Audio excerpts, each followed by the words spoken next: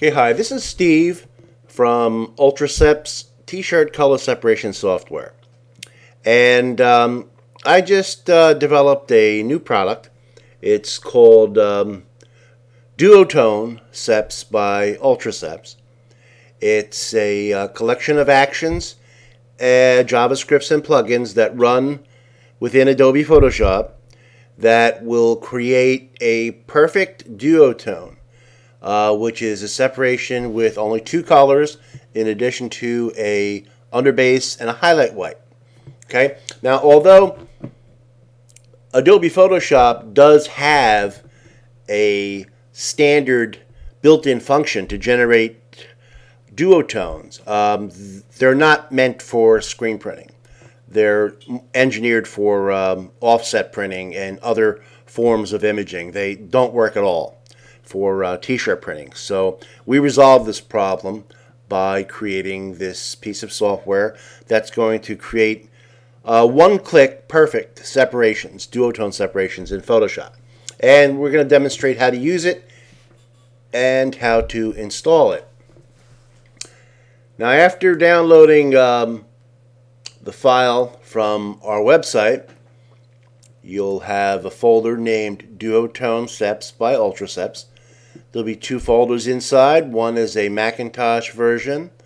The other is a Windows. They both run identically, so although I'm demonstrating on a Windows system here, the operation and installation is the same on Mac.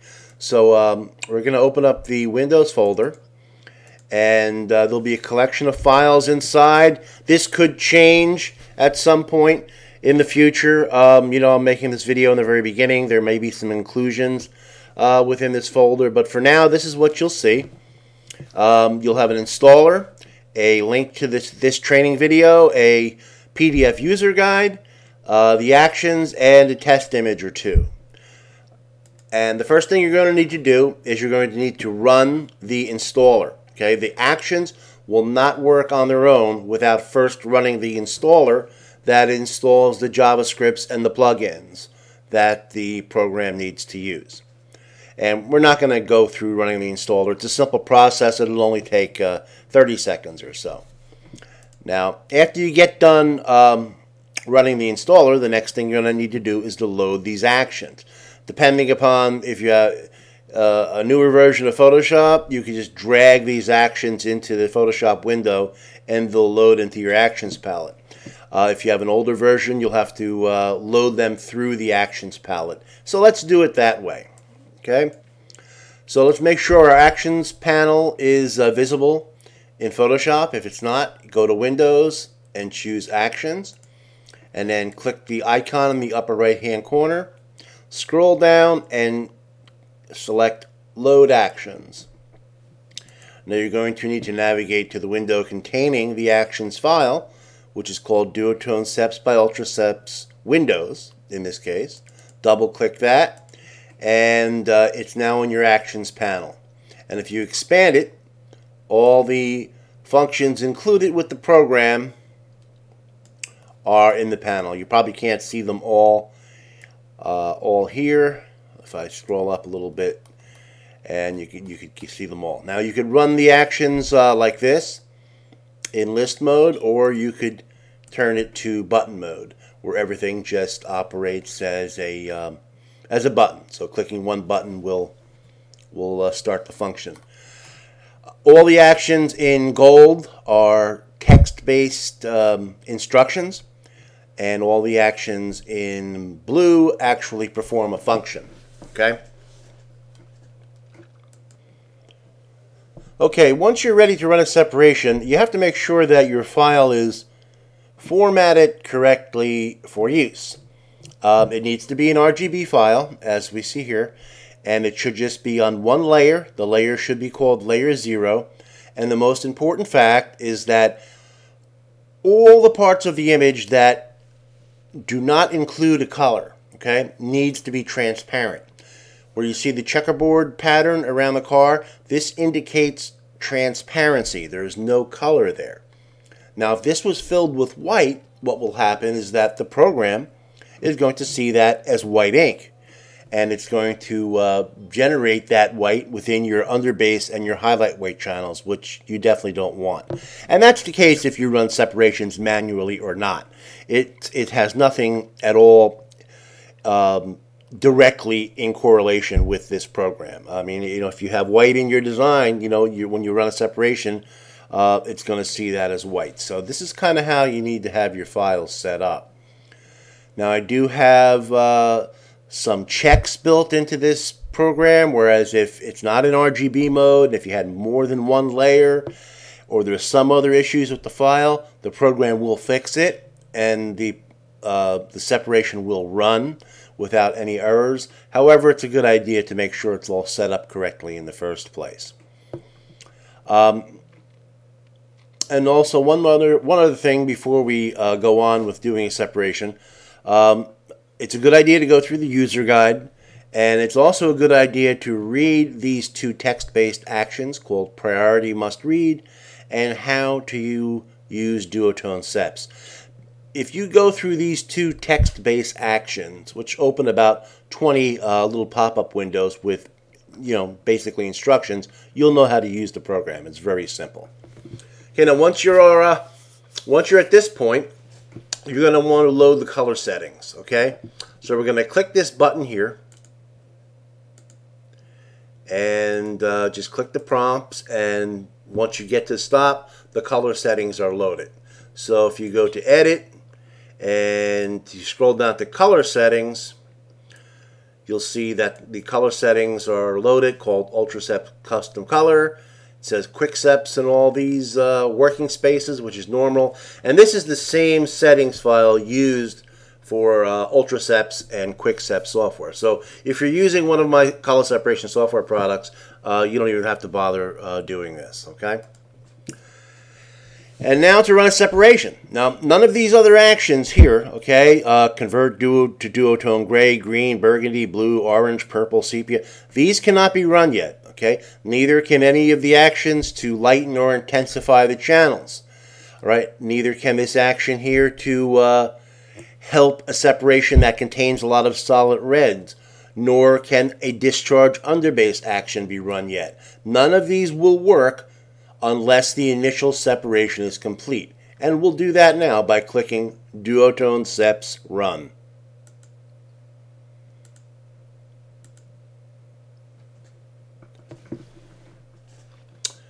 And it only takes a few seconds or so for the duotone separation to complete. And we'll zoom back out. And your initial separation is going to be a background shirt color of dark gray, a white underbase, a color we call duotone color change me, that's the lighter color, a highlight white, and the final color will say black ink or darker contrast color. Okay?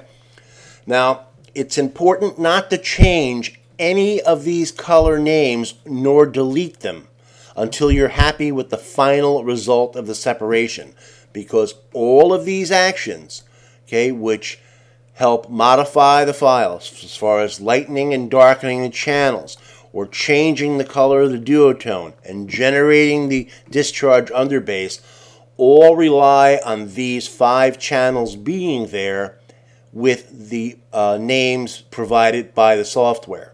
Okay? It also requires that the RGB channels to be intact. Do not delete these RGB channels. Okay, now let's take a look at each of the individual channels here. Okay, we have white underbase, and we have the lighter of the 2 duotone colors, and we have a white highlight, and we have the contrast of the duotone.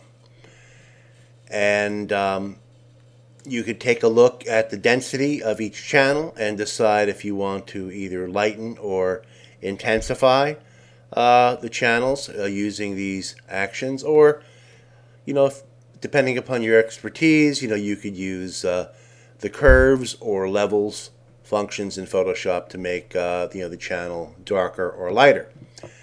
All right, and obviously you can also change the color of the duotone channels. Now this can be done manually. but we also included 7 actions which will instantaneously change the color of the duotones and give you an estimated PMS value for each, although it's not going to include that PMS value to the name of the channel, because as we said, these channel names can't be changed until the separation is complete. So let's click Duotone Gray, and as you can see here, that immediately changed the contrast and the lighter duotone colors to Cool Gray 4 and Cool Gray 11. Now I'll try green, and it only takes a second to change it to a light green and forest green for the duotone. And the same thing with burgundy, and the same thing with duotone blue. Now this is basically the default separation, but the black ink has been changed to a navy blue, a 2745 PMS navy as opposed to black, and this is more of a traditional duotone effect. And we also included orange, and we could change the duotone to purple, or we could change the duotone to sepia, which is kind of like an old photo. And if you use a sepia, maybe you could use a texture to kind of make it look a little bit aged or weathered, or whatever. And let's go back to blue. And for those that aren't sure how to do this, let me show you how you can change the colors of your channels manually. Let me move the channels panel a little bit into the center here. And if you want to change the channel manually, what you want to do is double click to the right of the channel name. Don't double click the channel name itself, because if you do, that's just going to highlight the channel name and for renaming what the channel is called. What you want to do is double click to the right of it, and that's going to bring up the spot channel options. Okay, and from here you want to click the little color chip, and the color picker window will come up. And within this window here, you could change the value of the channel. And you could also click color libraries after you, let's say, after you're satisfied with the change that you've made, and you can get a good idea of what PMS color is going to match. Now, these aren't super accurate. I found over the years that these PMS values in Photoshop tend to be on the duller side. And I very rarely will use absolute PMS values in my separations or in my software. I will pick a color that's close to the PMS value that I want using the color picker window, which kind of creates a more pure color as opposed to using PMS values in the color library. So that's how you would change the color manually if you like. Okay. Now let's move our channels panel back out of the way, and let's go over the discharge underbase action. And what this is going to do is this is going to generate a discharge underbase using a combination of data from the white underbase channel that the program has generated, and in addition to channel calculations using the RGB channel. Now let's click Generate Discharge Underbase and let it go through its technique, and it'll only take a second or two, and you'll have a perfect discharge underbase, which the program is going to name Discharge Ink White Underbase. Now if you compare that to your standard white underbase, you can see that it's removed all ink that would be underneath the top colors, because with discharge printing you only want to have white ink where you actually see white in the design itself. So running this action will give you a perfect discharge underbase, and I would say the only thing that could possibly be needed is either to intensify or to lighten it. And usually the best way to modify the discharge base is to go up to image, adjust either levels or curves, and you can make it a little darker or a little lighter or whatever the case may be. Okay, we'll cancel that out for now. But that's pretty self-explanatory. And then you would just simply move that discharge underbase up to where you want it within the design and delete your white underbase. Okay, and for now we're going to delete that and turn off our RGBs, and we're back to our blue duotone separation. And we'll take a look at each one of those channels again. There's the white underbase, there's your duotone, there's the highlight, and there is your contrast color. Now, as far as the actions to either intensify or lighten the channels, how they work is they use a calculation to apply the image to itself by a factor of 10% with the intensify actions, and they apply a calculation where it uses a screen blending mode of 10%, and it basically reduces the opacity of the channel from itself. I'll give you an example here. Let's just click intensify white underbase channel, and we can keep clicking this several times until you get the density that you want. Okay, and if you need to undo multiple levels, you could just go to your history panel and you could bring that back in time. Okay, and the same thing with the lighten. Is going to lighten it just that little bit at a time, and it's going to lighten it and darken it evenly across the board.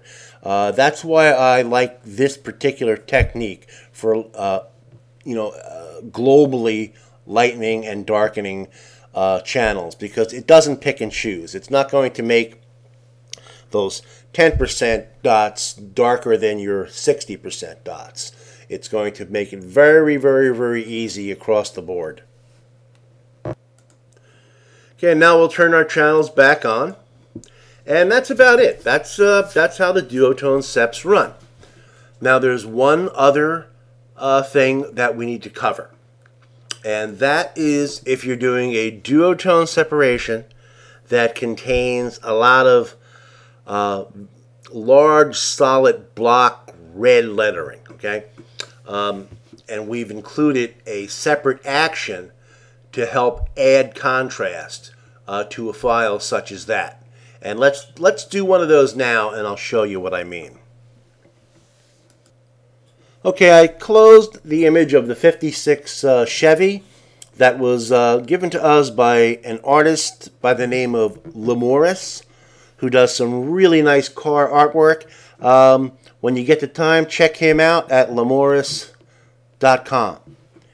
And now let's open up an image that could give us a problem. The piece of artwork here is not of the best quality, but it's of the type that we want to discuss. And that is artwork that contains solid red text, especially if that red's a little bit washed out. Now, with artwork such as this red text is not going to be dark enough within the dark contrast channel. And I'll give you an example of exactly what I'm talking about, and we'll run the duotone seps run action.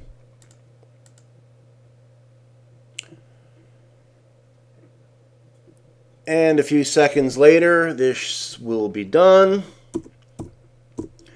Now I'll zoom back out, and you can see here that our red text is barely visible. It's almost like a light blue. So what that indicates is that there is not enough of this dark red color in the dark contrast channel. So if we click on the dark contrast, you see that there's not much there. Okay, it's basically all within your duotone, your lighter color channel. Now there's two ways to fix this. Okay, The first way is to change the color of the text prior to running the separation. So let's say change that red text to black or to dark blue or something like that. If that's impossible, we have a fix for it within the Actions panel here. And we have an action called Add Solid Red Contrast Run. And this could be run multiple times to add density back to areas of solid red where where it may be needed again. So let's click this. All right, and as you can see, the red is starting to come back. Let's run it again, and let's run it one more time. And now, if we look at the contrast channel, we have a sufficient amount of contrast here, so the file will print effectively. Now, if you need to make any sort of change, or if you're not happy with the adjustment you made, or maybe you took it too far, you can go to your history panel and you can click the snapshots here, because each time this action is run, it's going to we automatically create a snapshot of your image. So you're able to click and go back in time, all right, to where your image was when you ran the action previously. Okay, so there's always a way to get back to at least where you started. And that's about it. That's how Duotone Seps by UltraSeps runs. It's a very simple program to use. It's pretty much one click.